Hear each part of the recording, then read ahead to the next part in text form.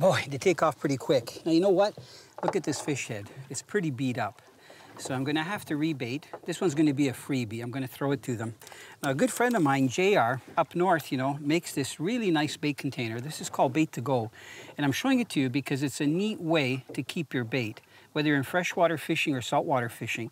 If I unscrew the bottom cap, there are holes in it. So I could actually, if I had live shrimp or live minnows or shad, I could actually put it in the water on the lanyard and they would stay nice and fresh. What I've done is taken ice and put ice water. If you look inside, I've got my actual bait. What I did, I cut some squid beforehand and rinsed it off so it wouldn't be all, you know, with a little yuck and stuff in there.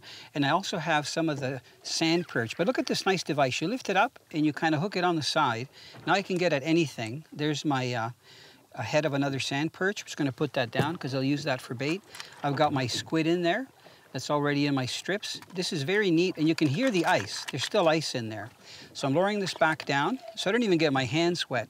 What I like about this system is that it keeps things neat and tidy. You can use live bait, cut bait, I mean, anything you want. And it also has a holster system that if you're wading, which we do a lot of down here in Florida, you can put it on your belt, and you can actually wade out on the water, or if you want to put a lanyard on your belt, then of course, you know, here, I'll show you. If I turn it upside down, you'll see that you can see there's holes there. It's aerated, which is kind of nice.